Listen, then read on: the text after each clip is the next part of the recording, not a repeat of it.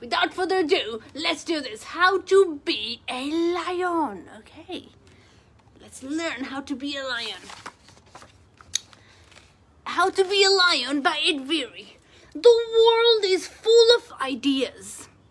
Big ones, small ones, good ones, bad ones. Some think this, others think that. Well, the world is full of ideas, Charlotte. And, well, some may be big, some may be small, some may be good, and some may be bad. Some may be bad. Miss Charlotte may think this, Ollie may think that. So, well, there are lots of ideas. Some say there's only one way to be a lion. They say,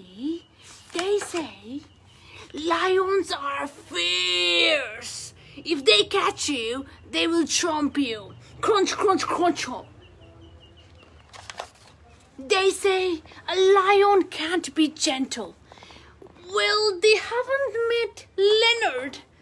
Leonard loves to walk by himself, feeling the sun warm his back and grass under his paws. Guys, well, meet Leonard. He is very handsome. He's very handsome and he's amazing, and he loves to walk by himself. He loves to admire nature. He loves to, he loves everything. He loves, look at that. He is so happy and he is so outgoing. Some days, Leonard walks to his thinking hill. Sometimes he thinks important thoughts.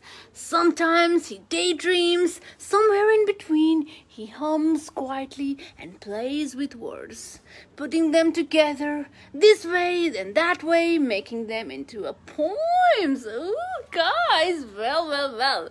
Leonard loves to admire nature, and Leonard loves to walk to his thinking hill. And then again, look at that. He would like to play with words, hum them, and well, make them into poems.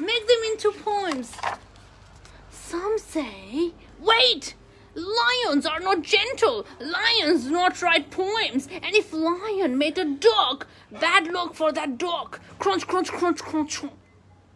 But if Leonard made a dog, what do you think would that happen?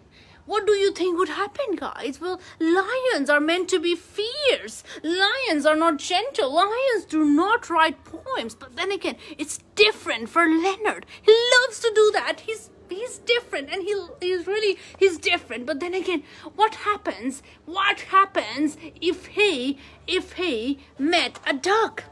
What happens? Hello, said Leonard. I'm Leonard. Hello, said the duck. I'm Marianne. Oh, guys. I'm writing a poem, said Leonard. But I'm stuck. Will you help me? You're in luck, said Marianne. I'm a poetic duck. Together, they played with Leonard's poem until the words came unstuck. Guys, well, look at that. There's meeting between a duck and a lion, and it looks like they are like-minded. They both like to write poems, and they both like to play with words. And look at that. Something beautiful is coming. Leonard and Marianne found they liked each other. Under the sun, in the long grass, they lay together, they played, they went for walks, and had long, meandering conversations, a mixture of quacks and quiet roars. Look at that, guys. Well, they found a friend in each other, as you can see. And look at that, they both love reading poems. They both love playing with words. And look at that, they've been spending all this time playing, wandering, having meaningful conversations. Well, that's amazing. That is amazing. And it's a very peculiar friendship. But then again, well, at night, they watched for shooting stars and made wishes if they saw them. Do you think the universe has edges? Quacked Marianne. If it doesn't, said Leonard, will we fall out? Together they are happy. They wish for nothing more than this, guys. They are just amazing together. They are the bestest friends. They love thinking. They love admiring. They love wondering. They love writing poems. It's all poetic. And well, they found each other. That's amazing. Some say that a lion should have chomped a dog by now. Well, the people speak. Other animals speak. And they were like, well, why are they together? Why are they together? The lion should have eaten the dog by now. Why are they together? One day, a pack of fierce lions came prowling around. What's going on here? They growled. Why hasn't this duck been chomped? This duck is Marianne, said Leonard. She's my friend, and nobody will chomp her. Ooh. Look at that, guys. Look at that. He is standing up for his friend. And they're lions. They're lions. The fierce lions came closer. We heard you are gentle. We heard you make up poems, but not chomping a duck. You've gone too far. The fierce lions growled and roared. There's only one way to be lion. Leonard, you must be fierce. Okay, guys, there's some confrontation here going on, guys. Well, they're telling him what a lion should do, how to be a lion. And then, look at Leonard. He's so brave. He's standing up for his friend among his mates, as you can see, and they look fierce and dangerous. Oh, look at that. He's very sad. Must I be fierce? Said Lion. Must I change?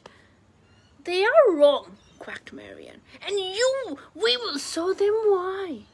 Well, there's a thinking to do, guys. My mates tell me that I'm wrong. I must change. I must be fierce. Are they wrong? Are they right? Or are they wrong? Must I change? Must I be fierce? Oh. Leonard and Marianne went to their thinking hill. They thought hard. After a while, Leonard hummed a serious hum. An idea started to form. Marianne quacked a serious quack. The idea grew.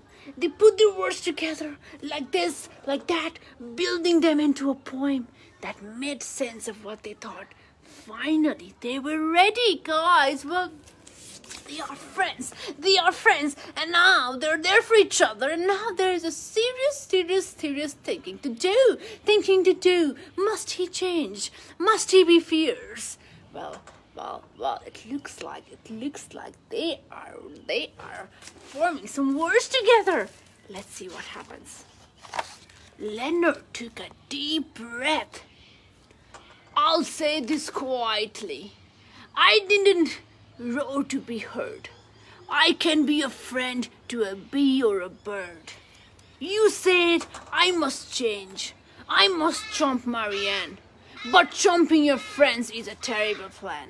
Let nobody say just one way is true. There are so many ways that you can be you.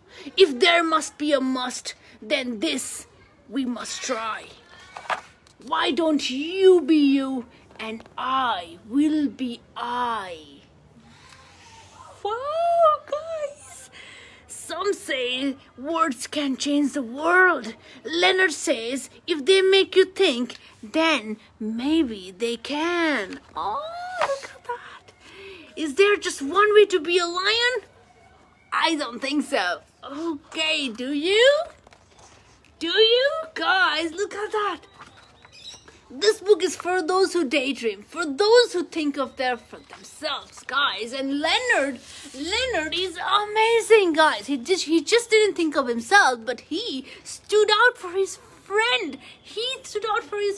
And look at that. And he won. They're all wondering, and they were like in deep thoughts too. And it's so powerful. Let's read that thing again, shall we? I'll say this quietly. I needn't roar to be heard.